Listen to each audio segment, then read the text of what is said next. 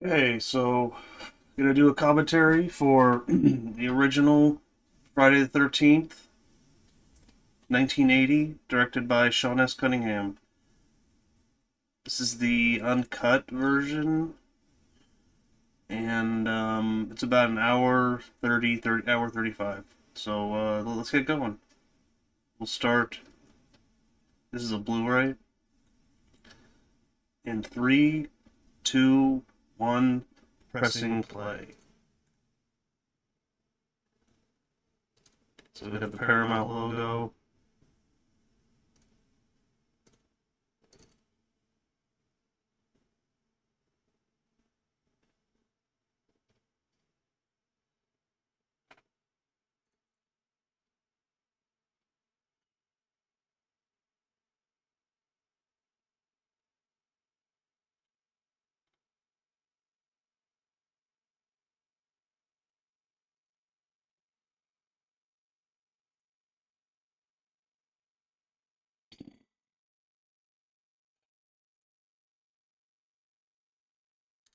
So Camp Crystal,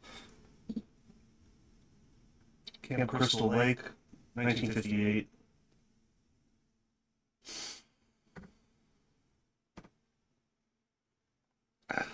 All singing.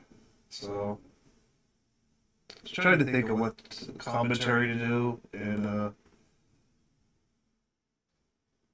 it's like, you know what? Let's just do the original.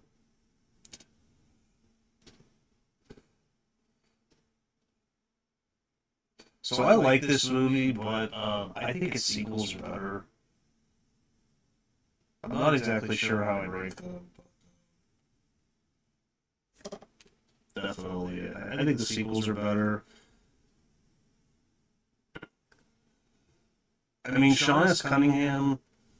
I mean, what has he even done after this as a director?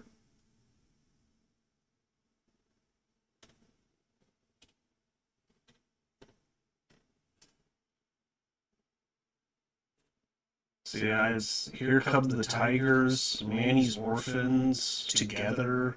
This is before his first movie is a short, The Music Teacher, and The Art of Marriage. What? 1970. Wow.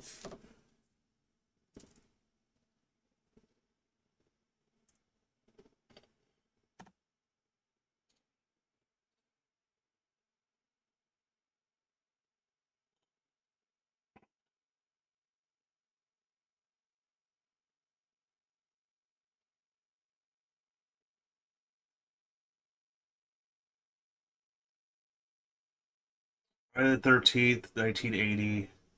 A Stranger is Watching, 82.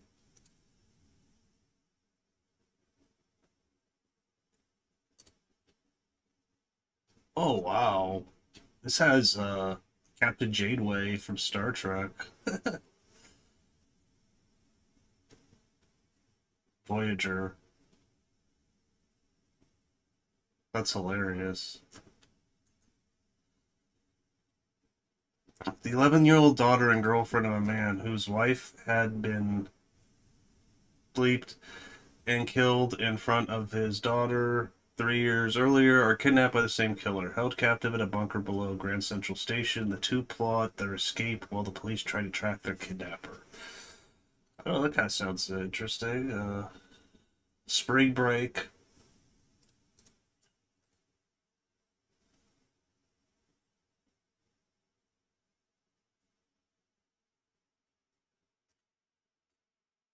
The New Kids.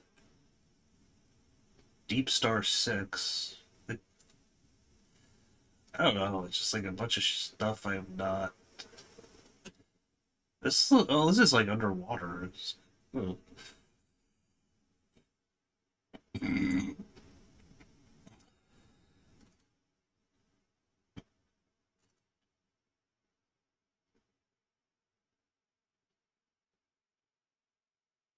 A team of Navy personnel stationed at a temporary base at the bottom of the ocean, and tasked with setting up nuclear missile, discovers a huge underwater cavern which houses a giant prehistoric creature.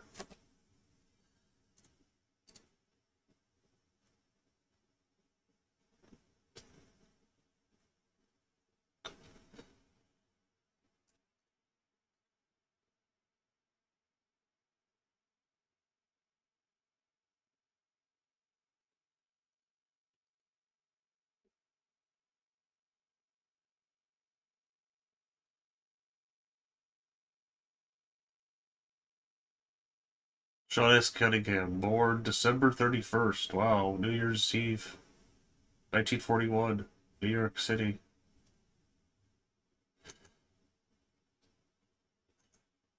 He started about the same time as Wes Craven. So now we see the campers getting killed.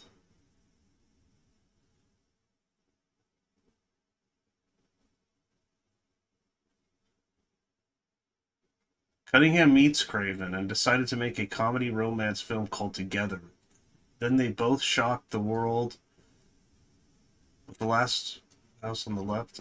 Boy, did he produce that? Oh, wow. I didn't know that. So The Last House on the Left, 1972. Craven directed the flick, and Cunningham financed and produced it. However, Cunningham wanted to get a mix of comedy and horror, and made The Case of the Full Moon Murderers, and started other comedy films like. Uh,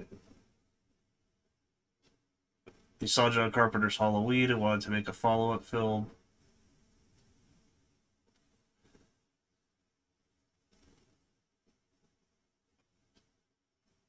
So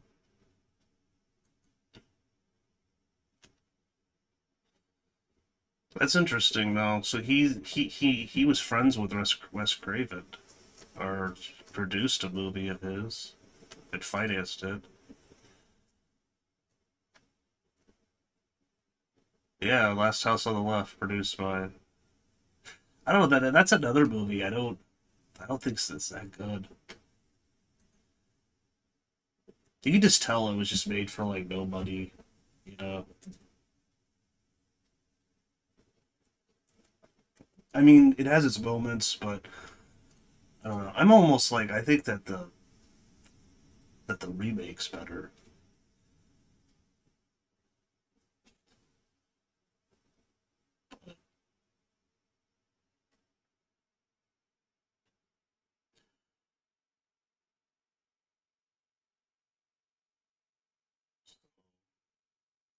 We actually pull up Roger Ebert.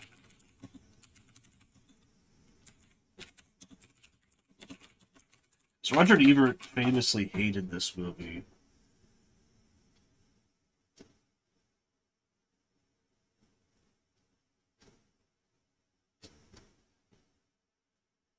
Okay, I see part two, 2009 remake. He gives part two a half star. Gosh, he hated them. Yeah.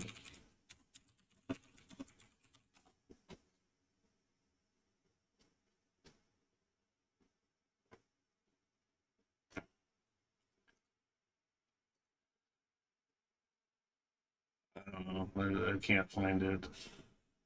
He gave the 2009 remake 2 out of 5 stars.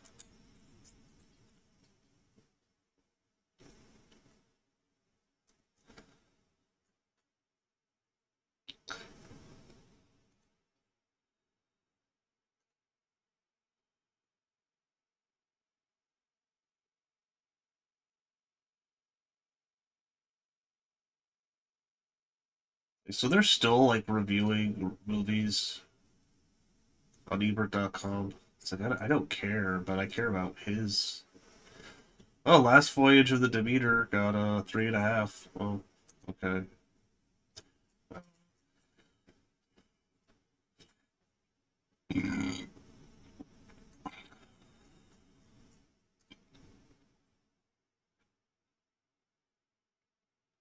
It's got a death curse.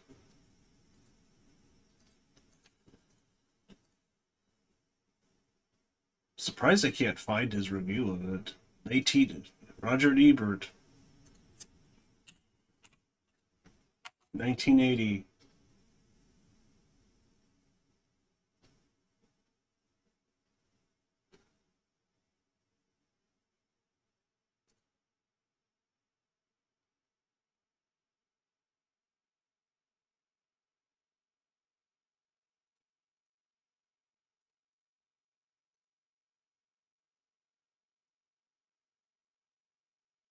Movie was nominated for a Razzie Award when it came out in 1980. The Razzies are a joke. They nominated freaking Stanley Kubrick's The Shining. I think Carpenter's The Thing. I mean, it's like, I don't know. I know they got terrible reviews back then, but I mean, if you can't at least be like, well, it's at least not Razzie worthy.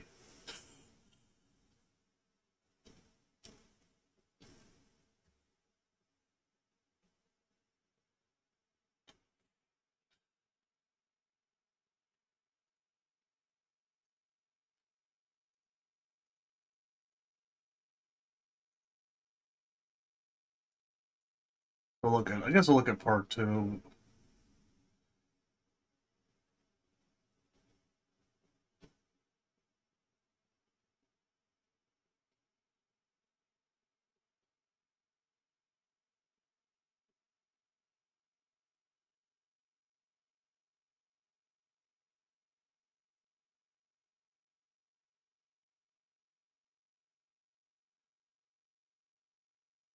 This is for part two, but this movie is a cross between the mad slasher and dead teenager genres. About 24 movies a year feature a mad killer going berserk, and they're all about as bad as this one. Some have a little more plot, some a little less, doesn't matter. Sinking into my seat in this movie theater from my childhood, I remembered the movie fantasies when I was a kid. They involved teenagers who fell in love, made out with each other, customized their cars, listened to rock and roll, and were rebels without causes. Neither the kids in these movies nor the kids watching them would have understood a worldview in which the primary function of teenagers is to be hacked to death. This review will suffice for Friday the 13th, film of your choice. Yeah,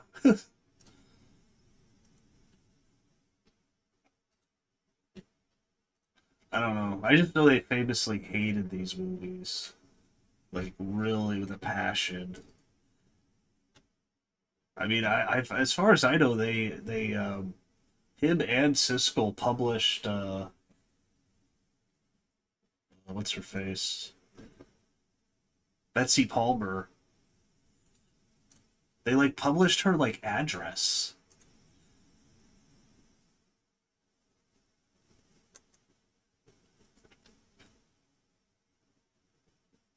because she was like an old famous actress.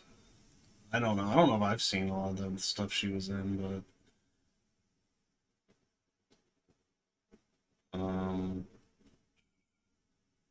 not really. The Tin Star. It Happened to Jane. Her career goes back to 1951. So,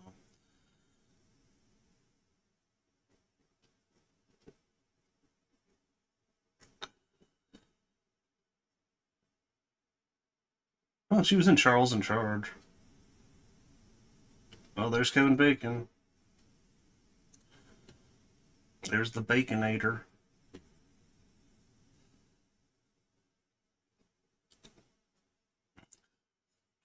Get a double cheeseburger with extra bacon.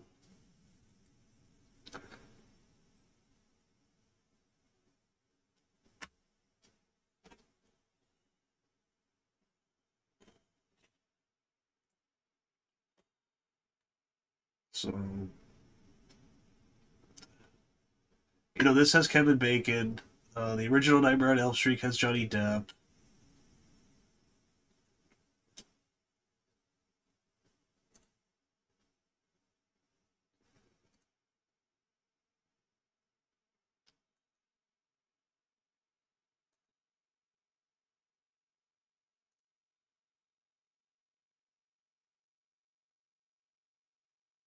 And almost all these actors are from like the Northeast.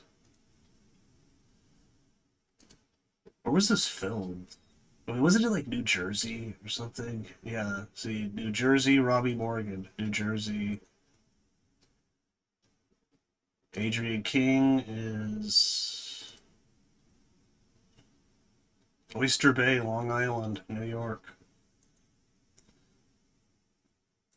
Jeanne Taylor is Hartford, Connecticut. Where was Kevin Bacon born? Wow, Philadelphia, Pennsylvania, 1958.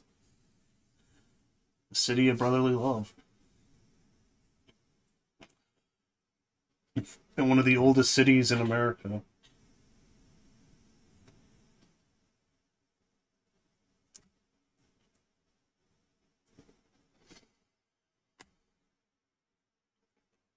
I saw this guy with his shirt off looks just so weird.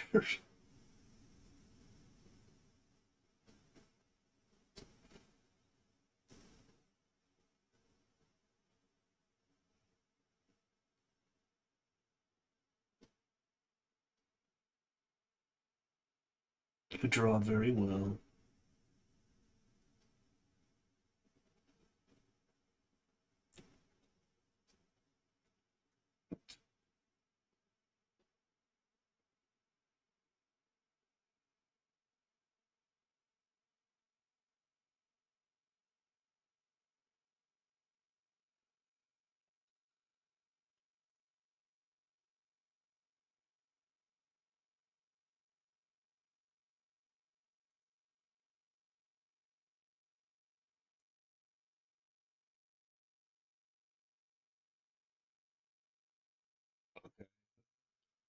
Laurie Bartram is Missouri.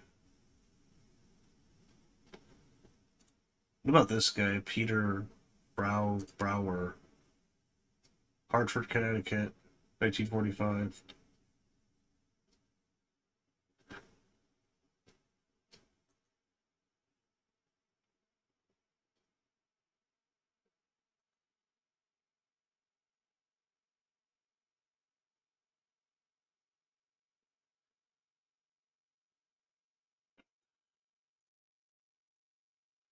But yeah, I mean, these movies aren't, they're not going to win Academy Awards, but I like watching them. I think they're pretty good looking movies.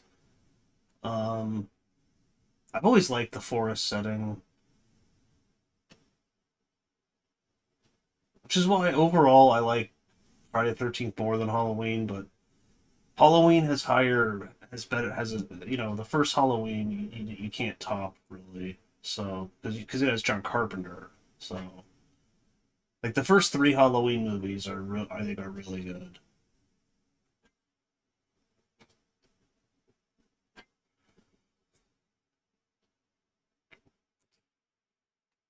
This movie was filmed at Camp No BB Sco. What? In New Jersey. The camp is still in operation and it has a wall of Friday the 13th memorabilia to honor the movie was set there. Yeah, if anyone's watching this, I don't know if you ever watch the R-rated show or what is it called? The R-rated podcast. I don't something like that. It's a YouTube channel. Um,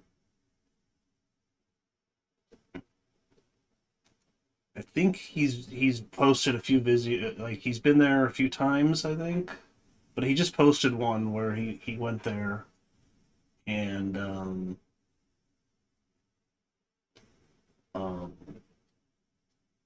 they have this thing once a year, I think he said, where there's some of the people in this movie, maybe the sequels to I don't know, but the sequels may not have been filmed in the same location, so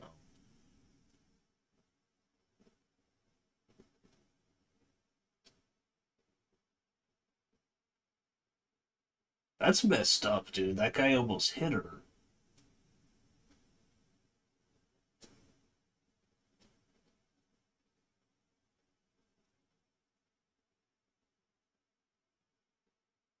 That's messed up, dude.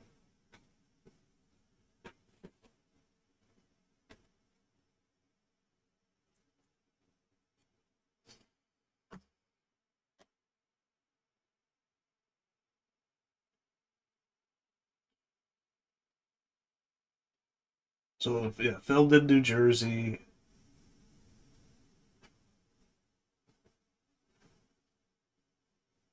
Oh yeah, Betsy Palmer accepted the role because she was in desperate need of a new car. She never accepted the role.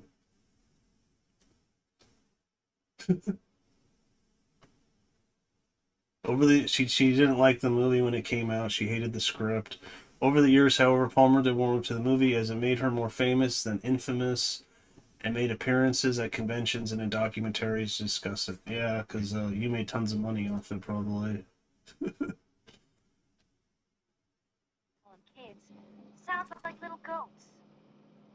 You've had a dream as long as I have.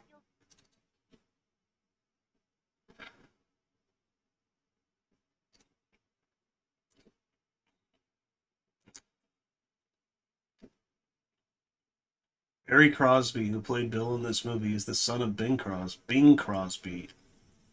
Bing Crosby. Is that Ben Crosby?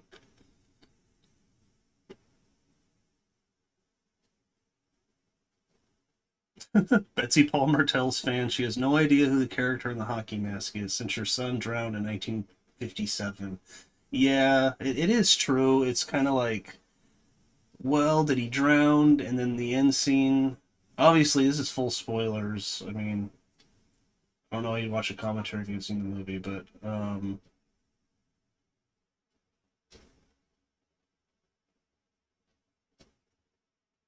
and look at how she landed there. Wow, she could have like hurt herself. So is this Betsy Palmer in this Jeep?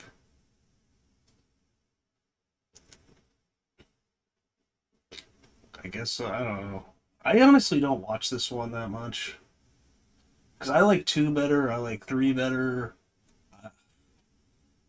Four, five kind of pisses me off because it's not actually Jason Voorhees.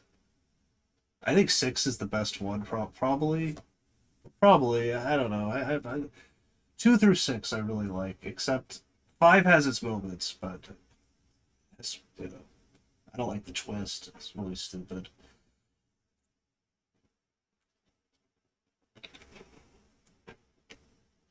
It is true though, because it's like, well, then Jason Voorhees drowned, and then there's the Flash, and then the very end of the movie when he comes out of the water.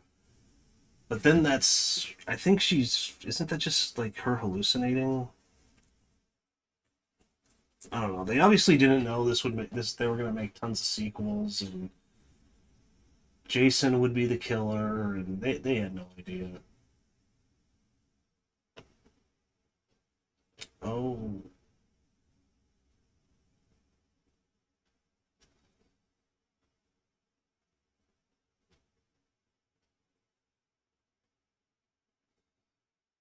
it was the 18th highest grossing film of that year, facing stiff horror film competition from such high-profile releases as The Shining, Dress to Kill, The Fog, Prom Night.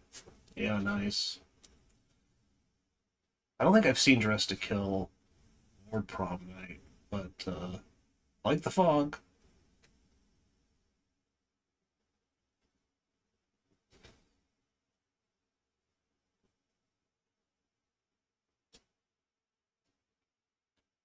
If you were a flavor of ice cream, what would you be? Rocky Road. What a weird question.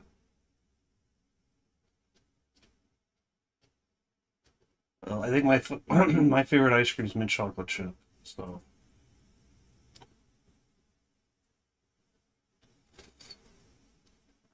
would you say vitamin C is supposed to neutralize the nitrates?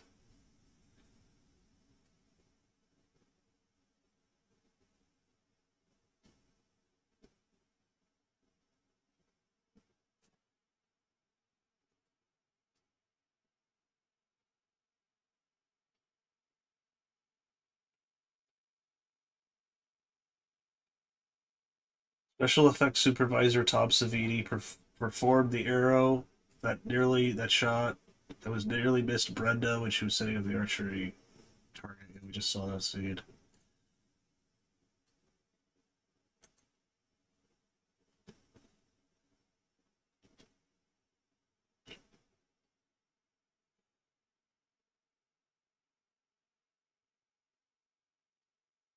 He's in Perks of Being a Wallflower, Mr. Callahan. He does do some acting. Yeah, from Dust Till Dawn, Sex Machine. Hell yeah, that's a fun movie.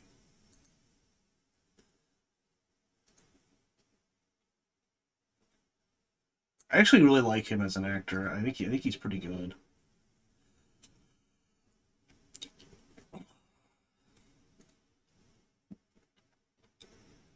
30 makeup effects.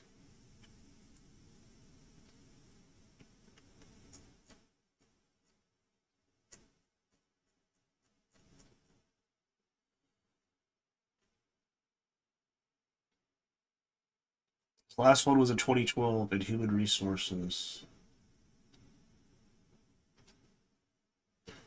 Oh, he did Invasion USA, Day of the Dead, Friday the 13th, the final chapter, which is not the final chapter. It's kind of funny, but it's like stuff like that I think makes the series even more fun. Like, because you can just laugh at it. It's just like, oh, they're gonna be the, we're gonna make one more, make tons of money, and then it makes a bunch of money, and they're like, you know what? Let's just make a couple.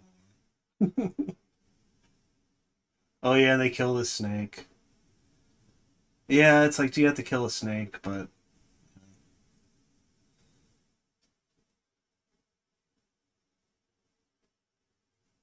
they're kind of just like wasting time. But I don't know. I think it builds. You know, there. I think it builds a tone in the movie. But yeah, Siskel and Ebert, just like chill out, guys. But I guess they just watch so many movies, you know. And there was tons of Halloween copies that were just bad. So, you know, I don't know. And it's like, do you have to publish her address? It's like they doxed her. It's like some of the first doxing.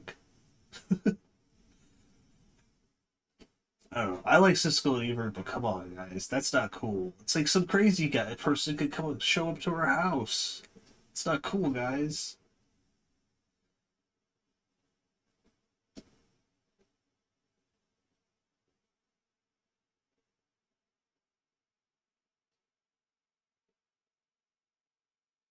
Shit.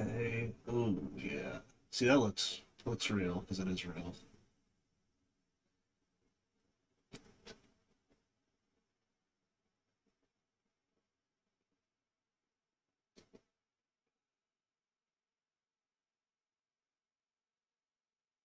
At least we know what's for dinner.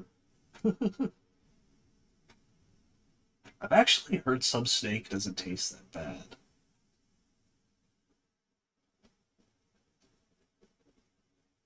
Yeah, that chick's hot. Oh yeah, and this motorcycle driver doesn't even know how to ride a motorcycle. It's like so funny.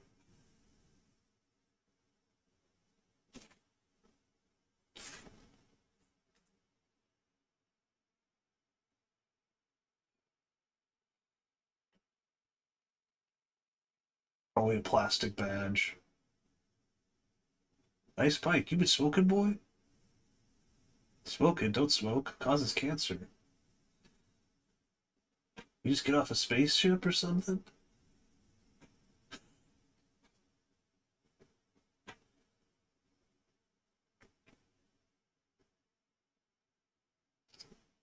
I've always kind of been like, it would be fun to have a bike. They're so dangerous. It would be fun though. So, Tom Savini's first makeup IMDb is Deranged, then Dead of Night. Deranged is 1974. Dead of Night, 1974. Martin, makeup artist, 77. Friday the 13th, 1980. Maniac. Oh, he did Maniac, 1980. The Burning, 81. Creep Show, 82.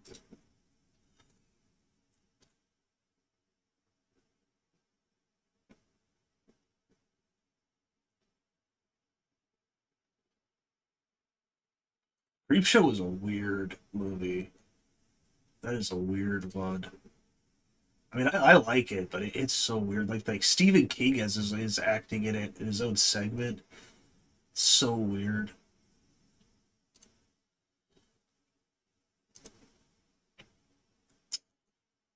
Portland, Maine, another Northeasterner. Stephen King is such a weird looking guy. Leslie Nielsen. That's right. Ted Danson. Or wait, yeah, it is Ted Danson.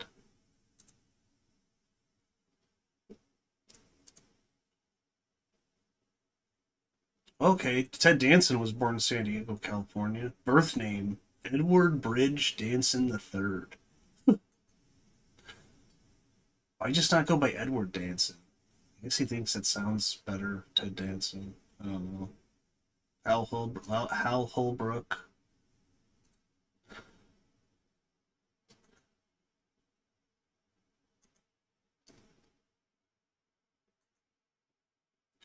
Sorry, I'm not talking about the movie. I just don't have that much to say. Look at the trivia here. Um, I mean, I like the movie, but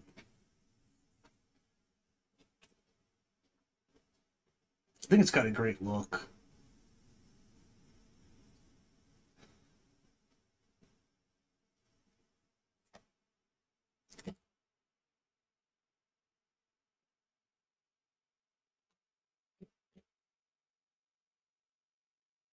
You're doomed. You're all doomed. See, it's got like fun characters like him. I love that guy. Then they just kill him though. It's too bad.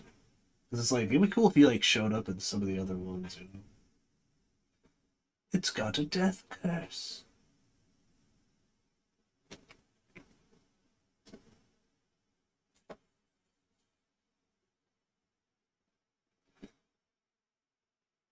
Like sombrero. What burgers?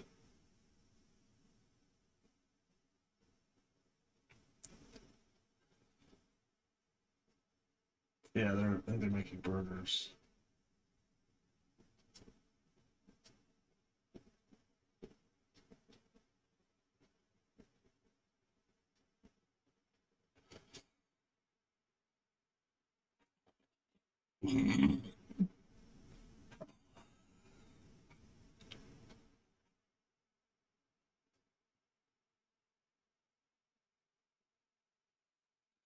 Good old American cuisine.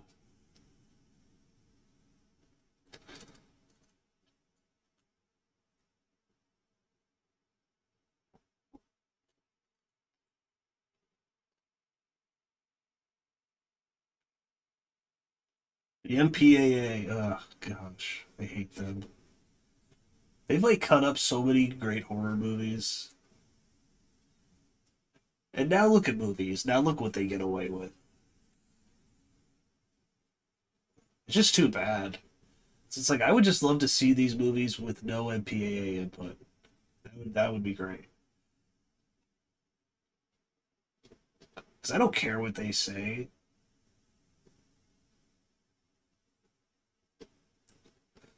The MPAA told the producers of Friday the 13th to scale back on the gore for the sequel since they regretted the amount of gore that got it through the original and the subsequent critical backlash. This is why Part 2 is much less gory than Part 1. Oh, whatever. I mean, now you look at it, it's not that gory.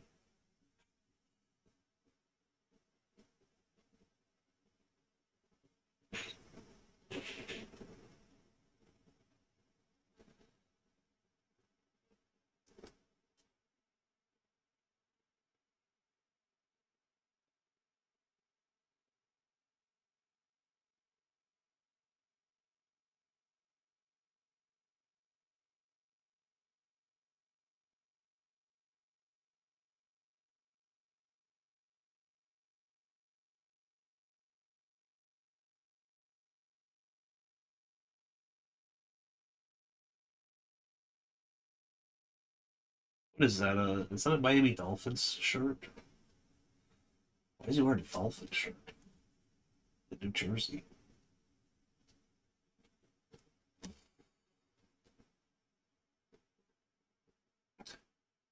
So makes you want to go into the forest.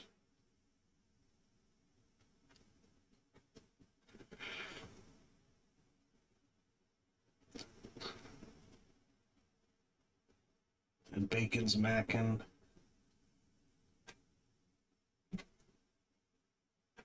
She wants extra bacon.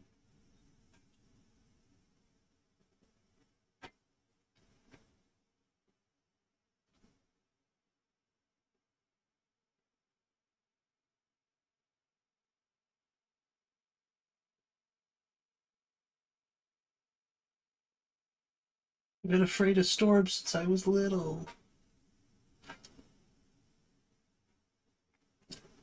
It's raining really hard. It sounds like pebbles when it hits the ground.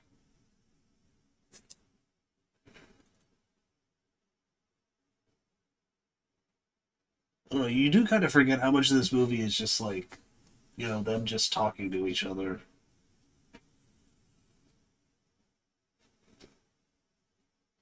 See, now it'd be like quick cut, quick cut, quick cut. Like it'd be like, you know, like 2 second cut, 3 seconds cut, 2 seconds cut, 3 seconds cut, 3.5 cut, 4.5 cut. I just like how movies were filmed back then, like much better. Like look like the original Star Wars. Like, I really like how the original Star Wars is filmed. And then you look at like the J.J. Abrams stuff, and just so many quick cuts, like cut, cut. It's like, come on, slow it down.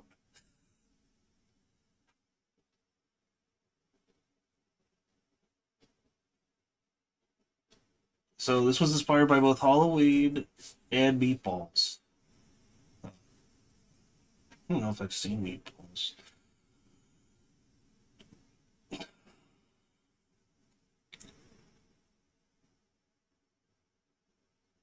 Oh yeah, Sean S. Cunningham was so sure the title Friday the 13th, it is a great title, would sell the movie alone. And he took out a front page ad in Variety and over the 4th of July weekend in 1979.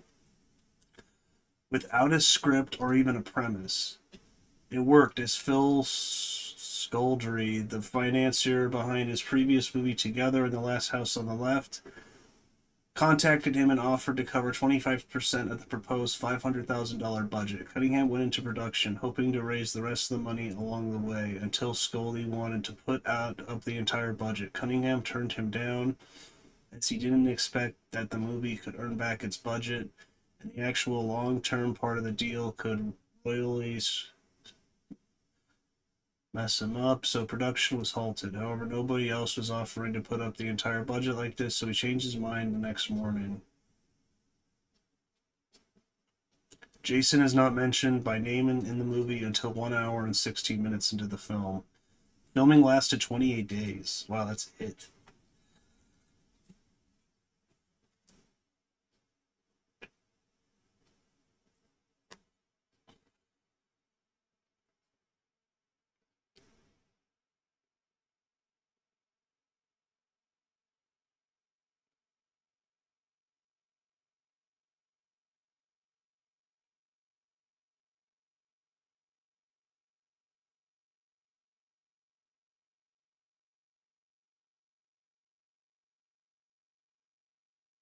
That raccoon. Stuffed raccoon.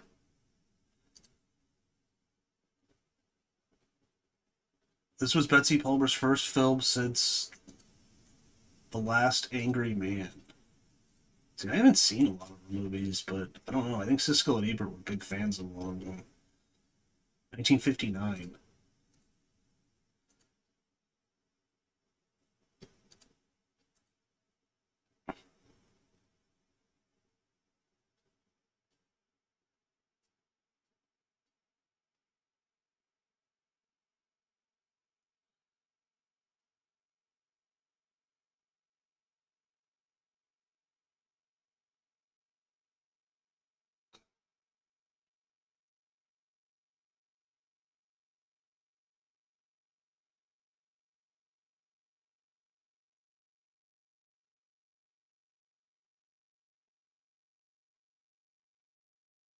Victor Miller's working title for the script was Long Night at Camp Blood. Oh yeah, that's right. I've heard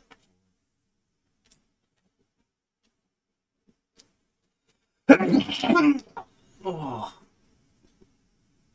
excuse me.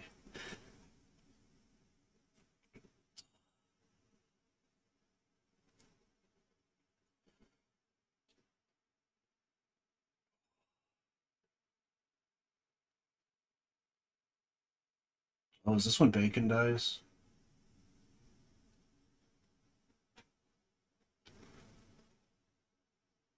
Oh yeah, that guy's already dead.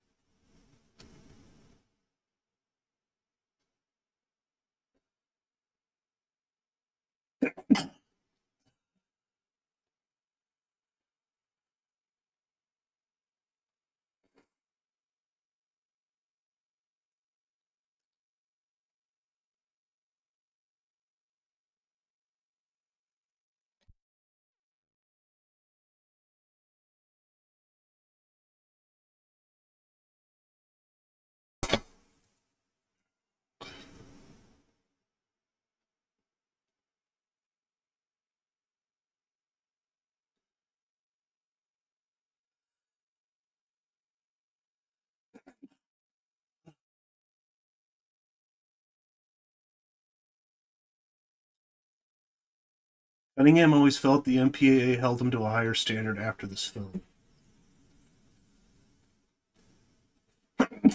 Gee, sorry.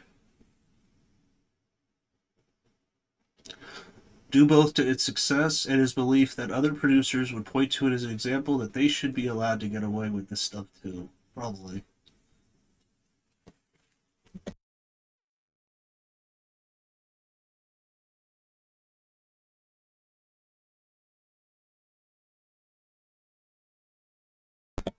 Sorry, I keep coughing. Let's see, keep sneezing.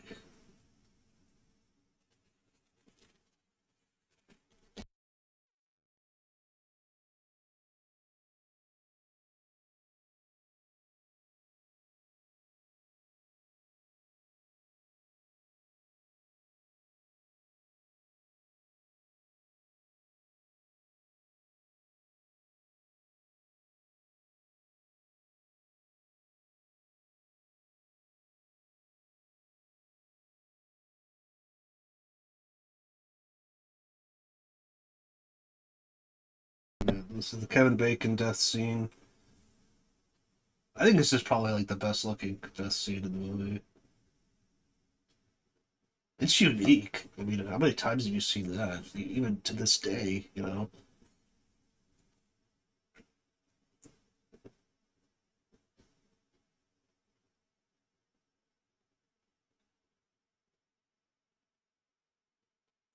Producer Steve Miner initially thought it was an idiotic idea to bring Jason back in the sequel. He wasn't your villain, he's just a figment of someone's imagination.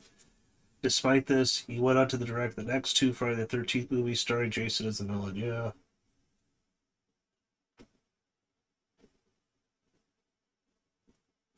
It oddly works, though, I think.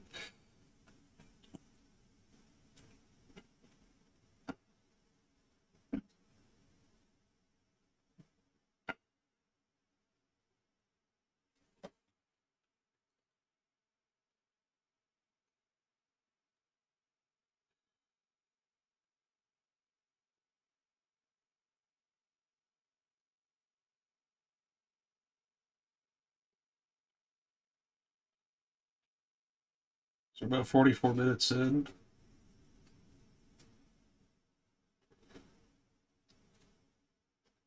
About halfway.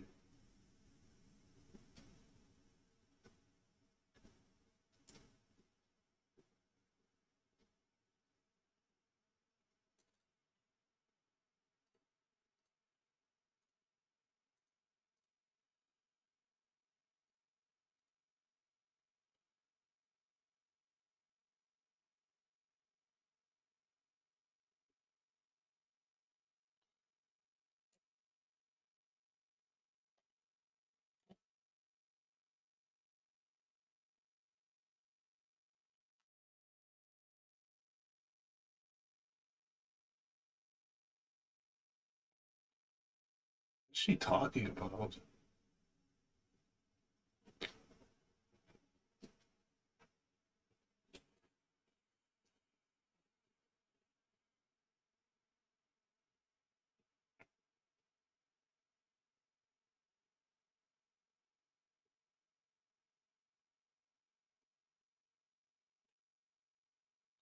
Yeah, Kevin Bacon was in Animal House.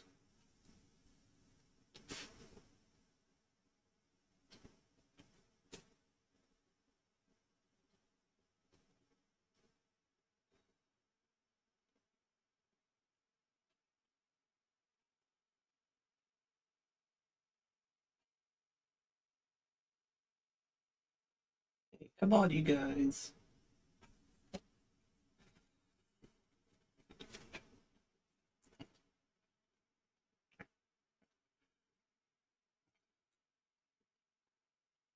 Sally Field was offered the role of Alice Hardy, but turned it down. I mean, yeah, she was probably too big, but I mean, she was in Smokey and the Bandit in '77. That movie made tons of money.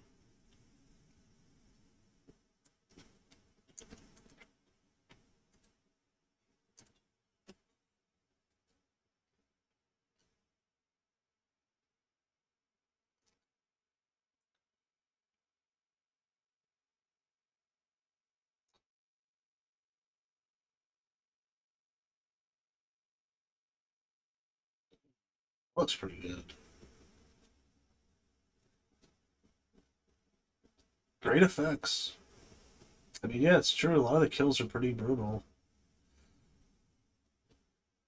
I just think if you compare it today, it's just worst run of bad luck since Richard Nixon.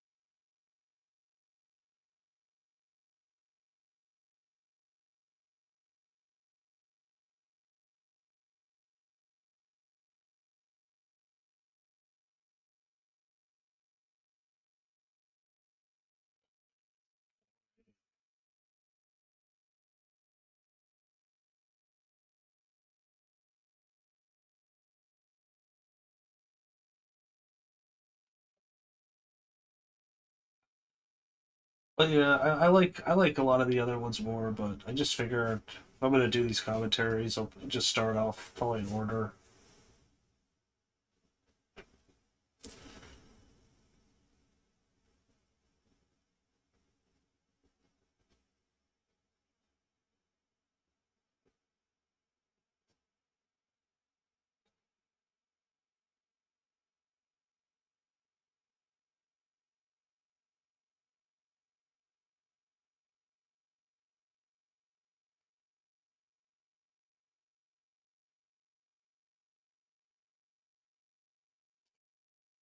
Just tonight, she's like hitting on him.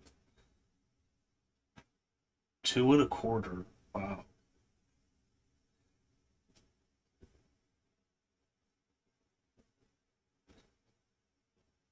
It's like, what did he eat and have coffee? It's like so cheap.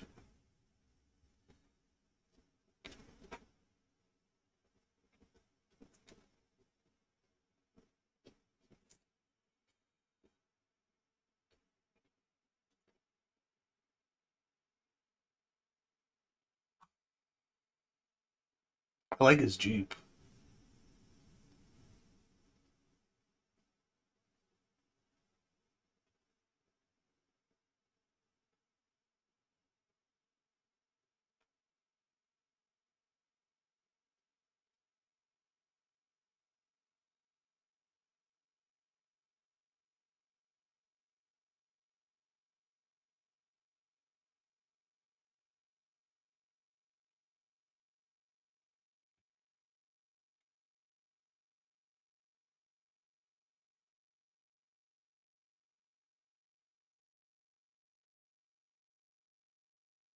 In the French dub version, Jason is called Jackie. His name has been restored to Jason in each of the following sequels, including the intro. Jackie, that's funny. This film is rumored to have been inspired by the real life Lake Bodom murders in Espoo, Finland in the in 1960.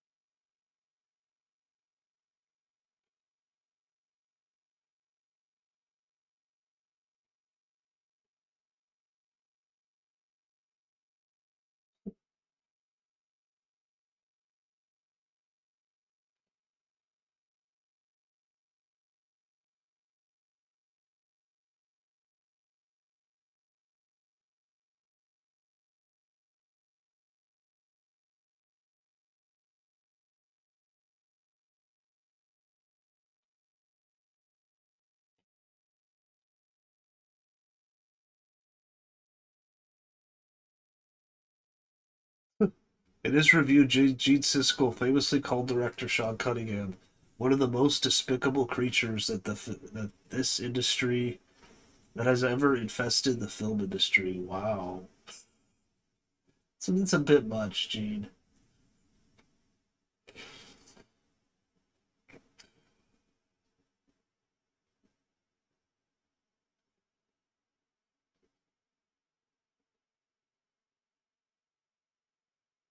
Wonder if they ever regretted that going so hard against it. Probably not. Uh, he did give, I think, the 2009 remake one and a half stars or something. So Ebert, I think that remake's okay too. I think it's okay. It's not great, but it's just so weird. They never made. I think it made money. They just never made a. And then they were in a lawsuit for like 10 years, and now I think they finally settled it. So I think it's Sean S. Cunningham suing them because like they would eventually just call the movies Jason, and then they didn't have to have him as a producer and pay him money, um, because or I guess if they say Jason, it's something like that. They say Jason, they have to pay him some money. If it's called Friday the 13th, they have to give him more money. But there's no hockey mask in this. But the hockey mask isn't until the third movie, I think. It's not till like the end of the third movie too. Something like that.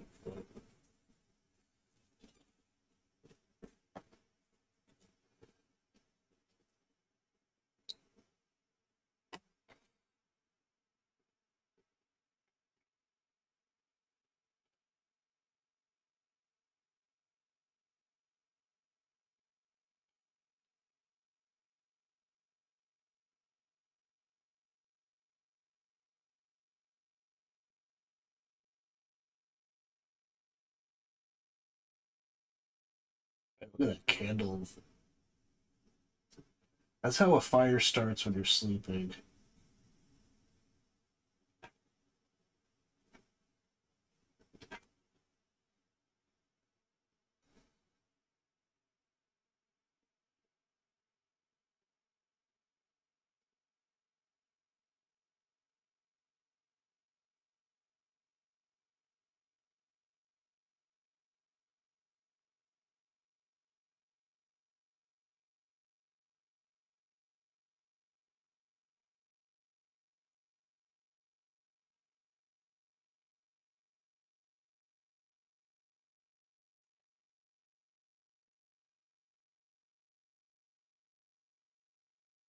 Jason's father is never referenced in the Friday the 13th movies. However, the comics and novelizations, there's a novelization in this.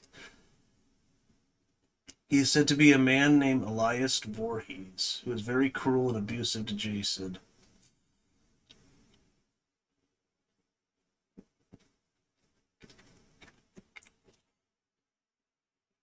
Unused Jason and Freddy team up screenplay from the early 1990s. Features a brief scene with Elias that ends up with Pamela murdering him. Hmm. Yeah, Freddy vs. Jason is a pretty big letdown.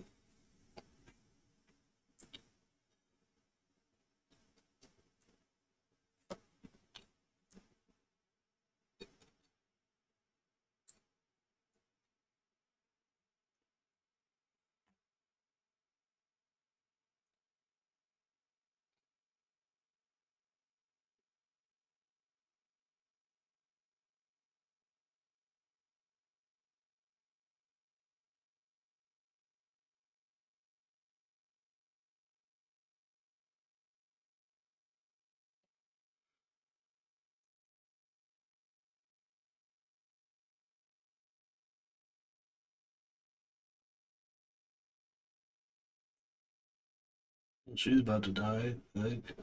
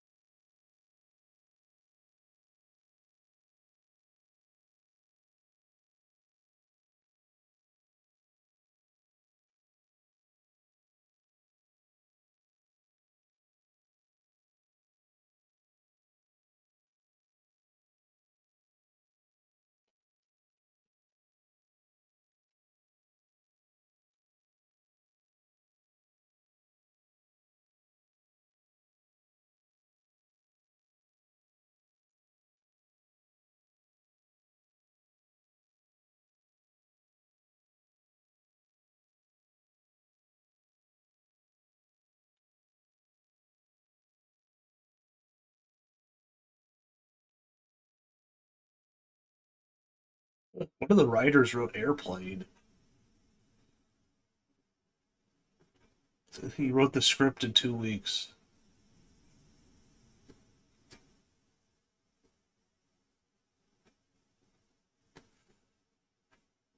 Wouldn't be surprised if some of this improv. So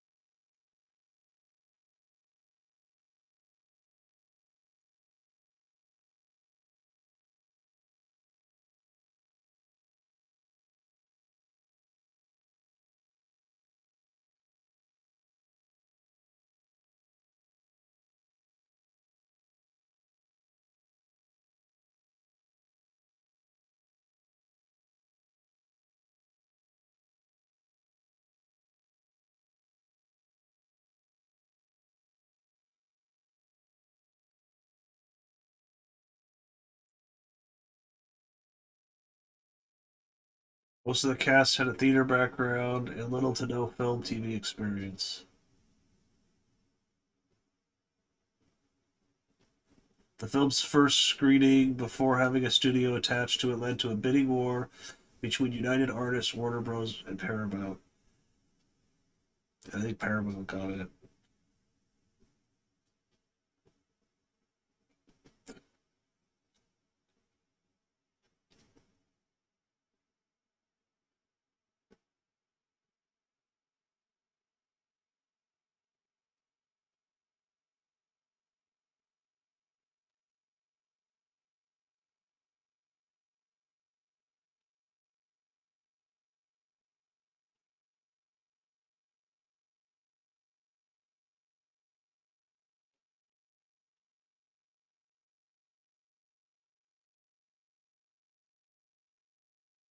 I'll be right back. Just leave it going.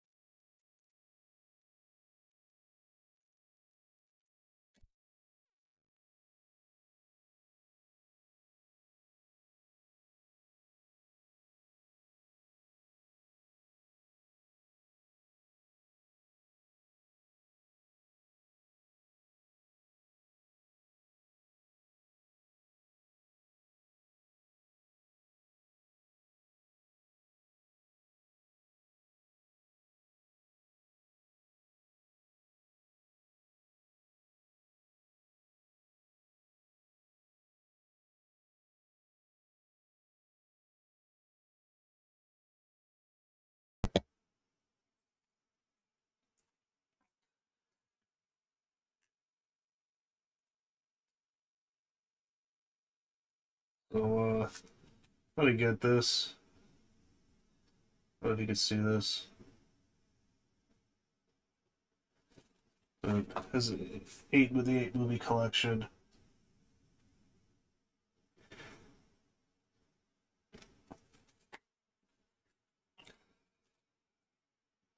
I had this a while ago. It was pretty cheap, I think. I think it was like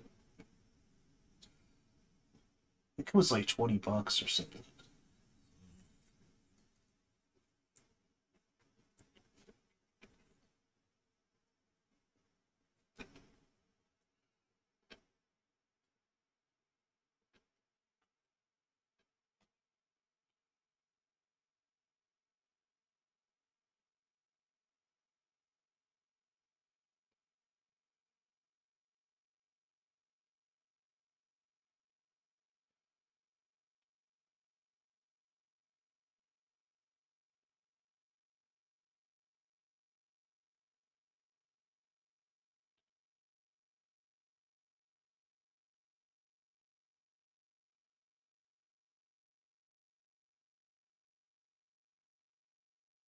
He's checking the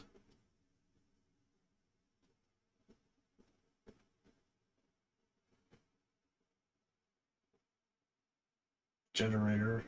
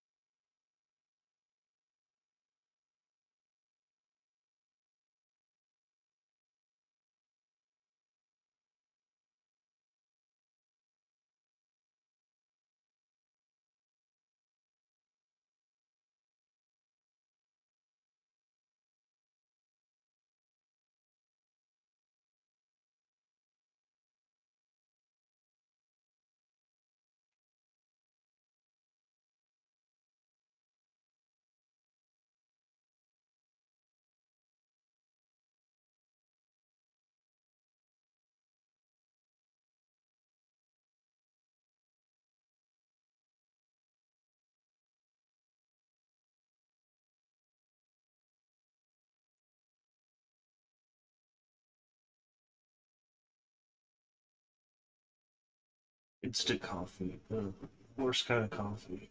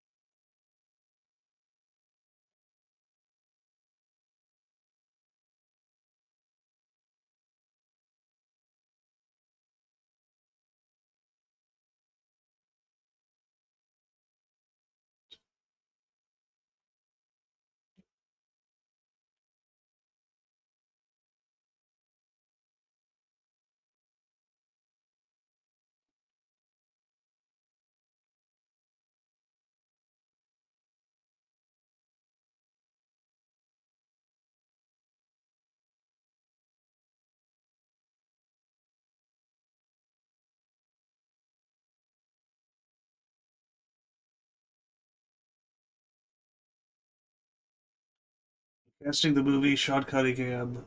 Oh wow. So Sean Cunningham said he wasn't looking for great actors. He just wanted anyone who looked good, seemed likable, read the dialogue fairly well, and worked cheap.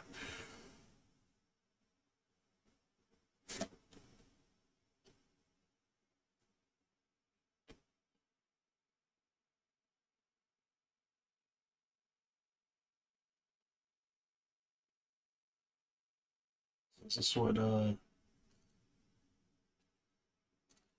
mother attacks her?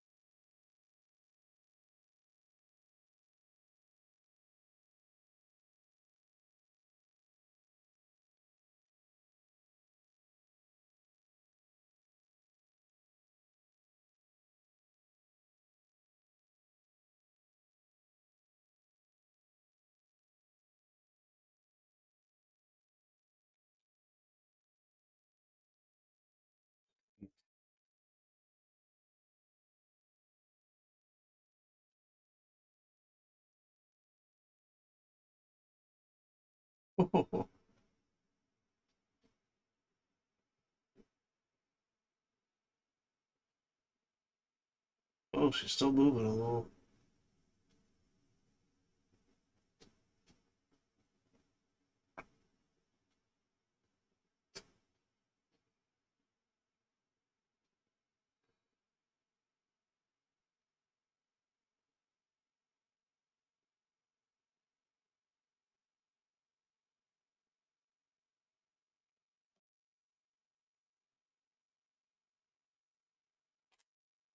The producers of the Friday the 13th also produced the Friday the 13th TV show, even though it had nothing to do with the movie whatsoever. Yeah, I've never seen that, actually. TV show, I don't know. Is it even like a slasher kind of thing?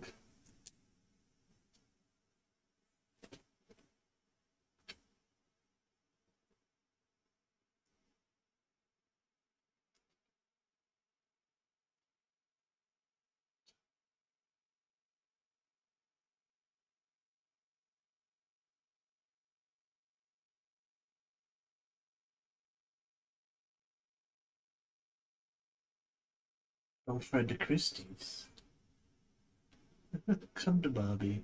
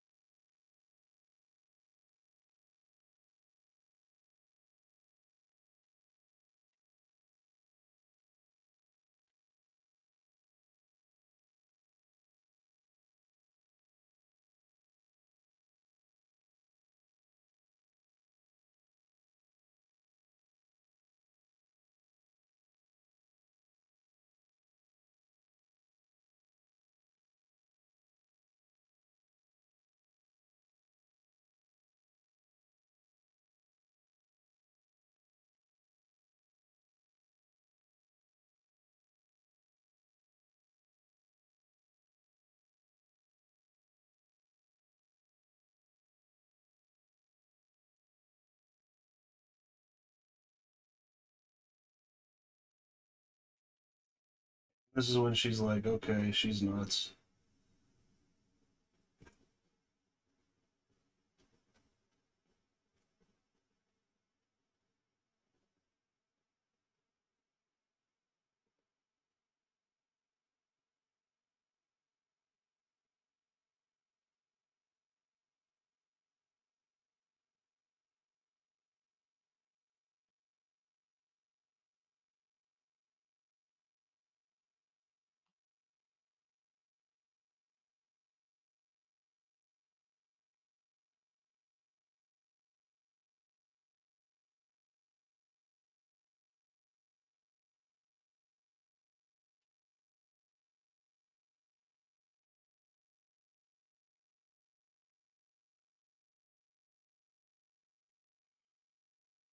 Oh, my sweet innocent Jason.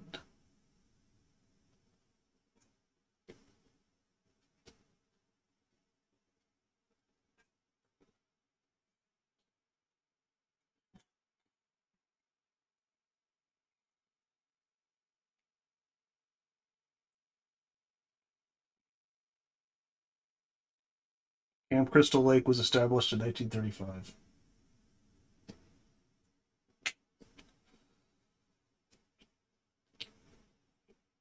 See, classic mistake in a horror movie. She knocks her down and she throws the weapon away and then runs. It's like keep the weapon. Keep hitting her.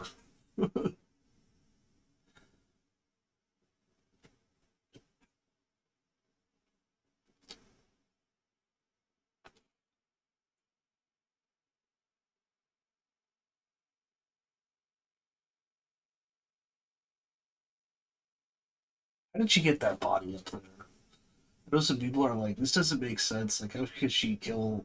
Yeah. Like, how did she get that body up there?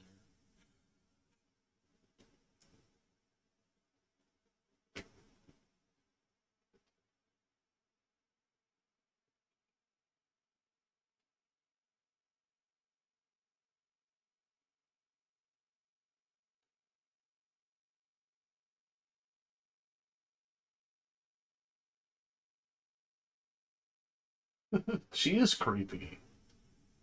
I won't. I won't, Jason. I won't. She definitely is creepy.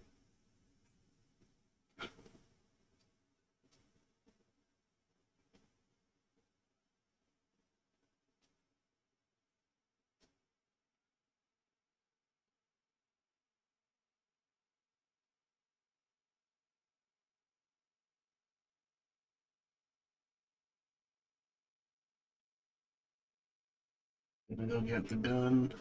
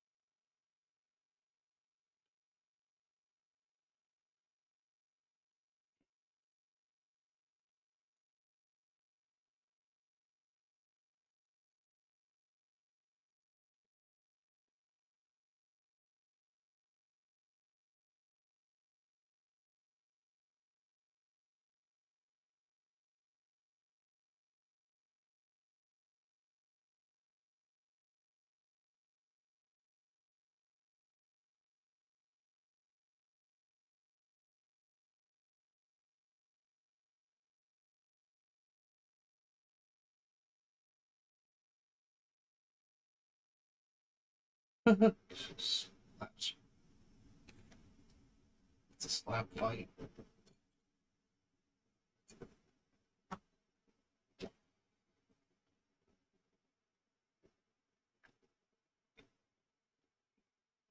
Ooh.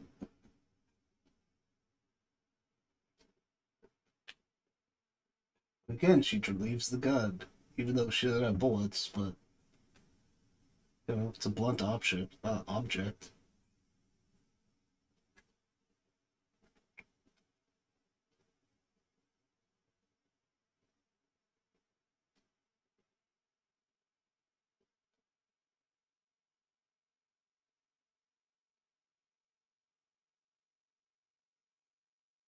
Stampede Wrestling introduced the wrestler Carl Moffat as Jason the Terrible, who wore the hockey mask. It was billed from Camp Crystal Lake in the late 1980s. Probably she'll get sued.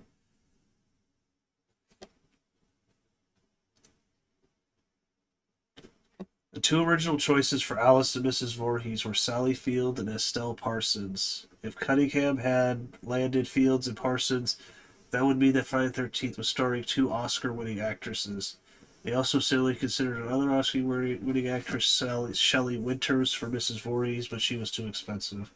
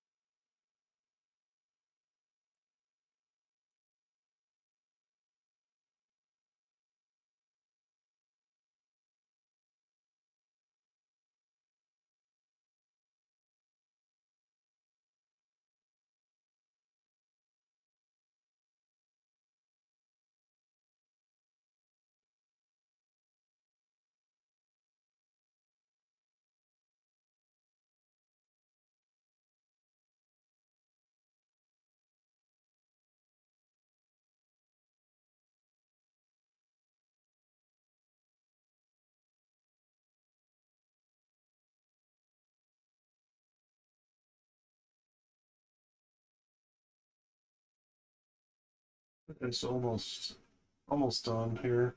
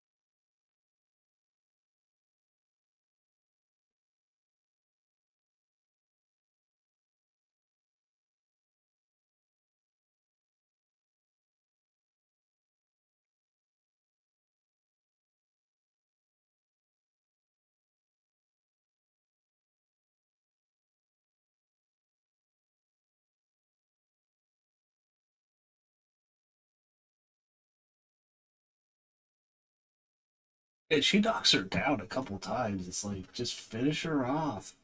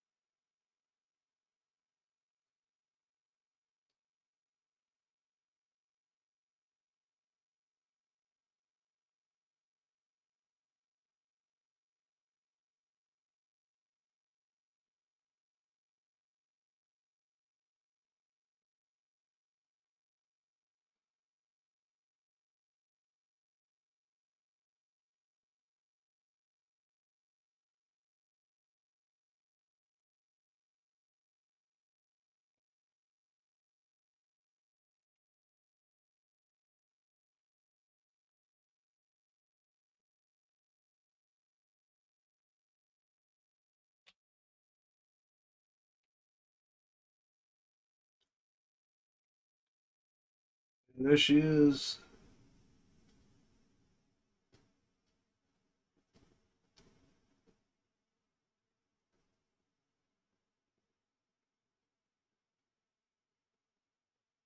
Ooh, man, she's crazy.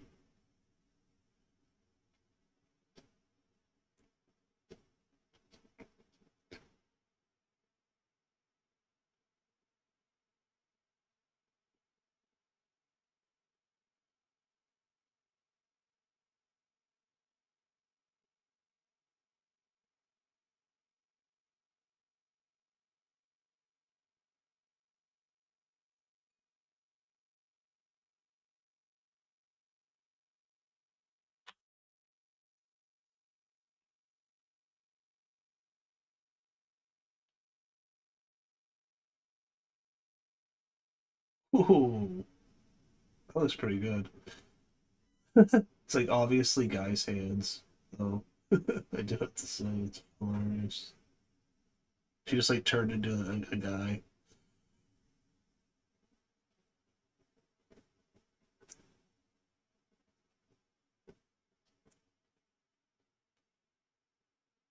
Decapitation.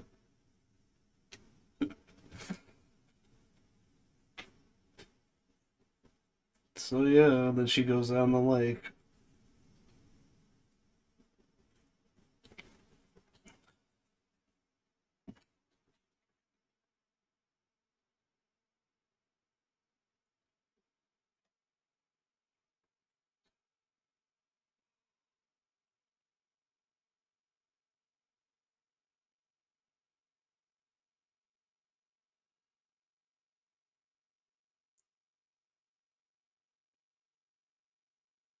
I think there is some decent cinematography in this, like this shot.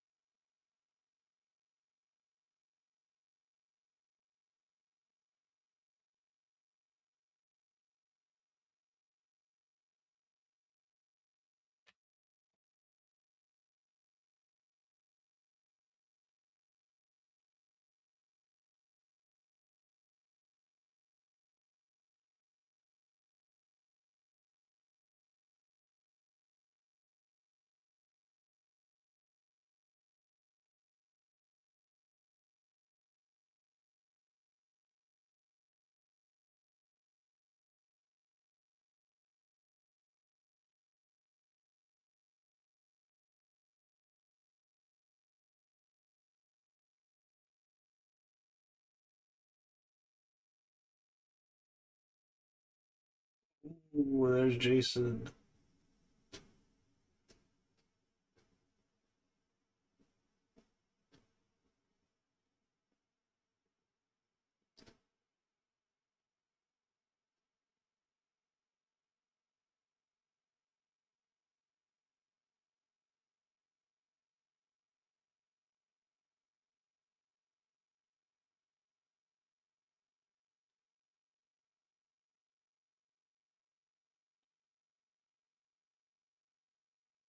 Just gonna inject you.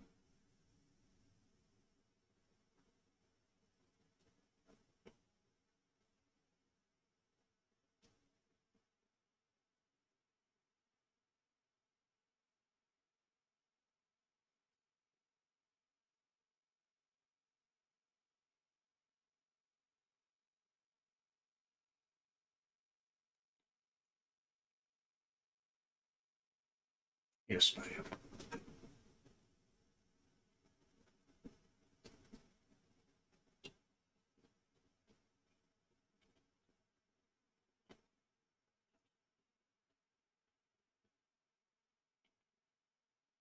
Ooh, boy, Jason.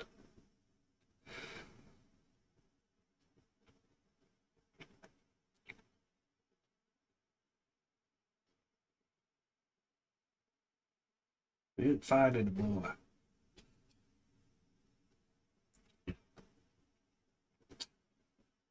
So yeah, this is the end of the movie. Yeah,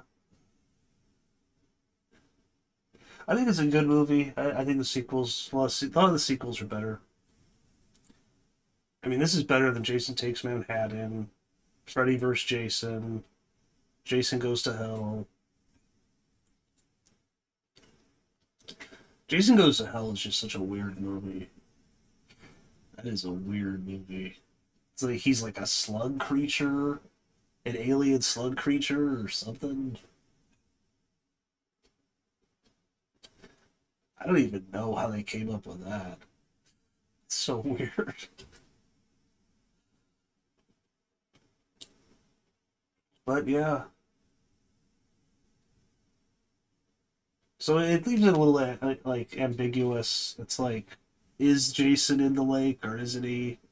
You know.